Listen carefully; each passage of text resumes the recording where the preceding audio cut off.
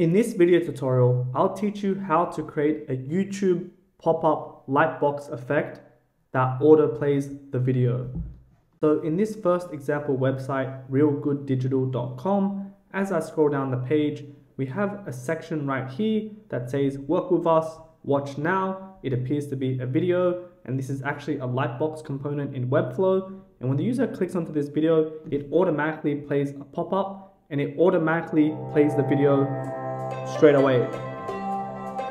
That was a bit loud. And the great thing about Lightbox is whenever I click into that video, as you notice, if I actually click out of the video, it would automatically cut out the music or the sound, which is amazing.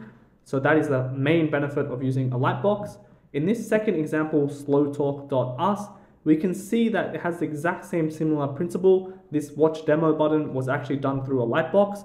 And when the user clicks onto it, because this is not a YouTube video, it's actually a Vimeo video, it doesn't actually autoplay. So you can see the problem here is that this actually has an extra step. When the user's on the site and when they click watch demo, they then have to click another button in order to play the video, like so. Slow talk helps you. But the great thing is with the Lightbox, all the audio gets cut off when you click out of it. But this is an example of not the best user experience. So this only works on YouTube videos and it's very, very simple to do. So let's jump into Webflow. So as you can see right now, I just have an image of Carrot Animation logo, and below that is a Lightbox component. As you can see right here, it is a Lightbox. The next thing is if we actually go into this Lightbox, you'll notice on the right hand side, if you go into settings, you'll be able to see where it says Lightbox link settings, it says media, and that's when we can actually add in our YouTube video, and I've actually done that. And once that's done, we can go ahead and click preview, and if I click view channel trailer, you'll notice that nothing has happened. We have this same step where we have to click into the plus icon, the play button. Hi, hello, konnichiwa. And then you'll have the video being played. So in order to make this video autoplay on YouTube, super simple. All we need to do is just add a couple of text after the URL. So we want to go ahead and add question mark, autoplay equals 1.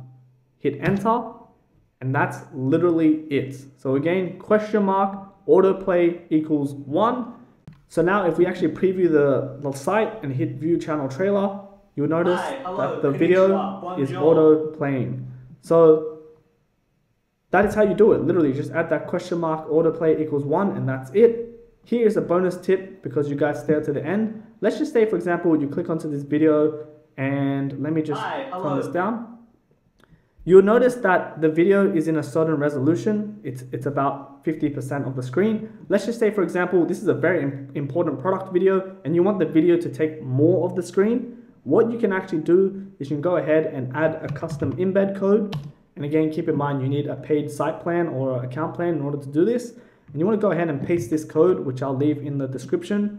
And all this is it's targeting the default class that Webflow creates. So whenever you add a component in Webflow, a Webflow default component, they automatically have class names. This one is w-lightbox-frame, and this is w-lightbox embed. And I've gone ahead and just typed in width and height, and I've just changed it from 50 viewport width, and I just want to change it to 85 viewport width and 85 viewport height. And again, you guys can play around with these numbers. And now if I hit save and close, and I republish my site, and I go back to the site and I refresh the page and I click view channel trailer, you'll notice that the video is taking up more of the screen. So in certain cases, this is very, very beneficial, and this is a great way to stand apart from your competitors. So I hope you find this video very helpful, super easy solution. I'll see you in the next video. Peace. Thank you guys for watching. I hope you found this video helpful. If you did, please leave a like and a comment. And if you want more Webflow videos and design videos, make sure to subscribe and hit the bell notification. I'll be releasing new videos every week, and I'll see you guys there.